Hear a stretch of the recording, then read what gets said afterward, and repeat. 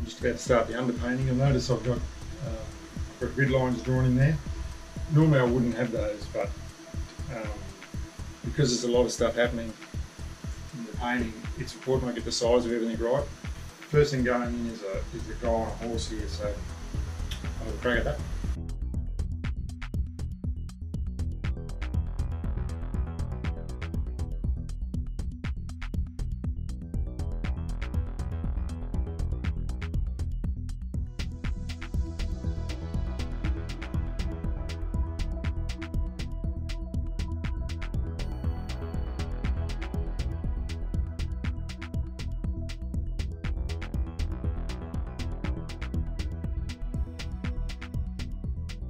Well, that's pretty much the horse done, and I'll make it looks, obviously it doesn't look that great, but that's what done painting is.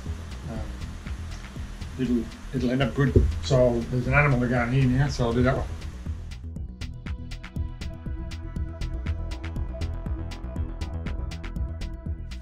So I had to rub that steer out and start again with him, because the trouble when you follow the grid lines, if you don't follow them, it ends up being in the wrong place. Now, it should have been there, so do it again.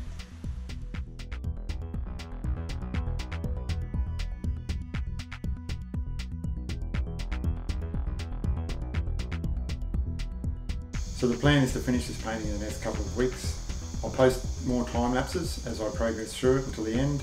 Unfortunately, this section is the only part of the painting I'm going to show you, because being for the exhibition, I thought I might as well keep the rest of it as a bit of a mystery until then.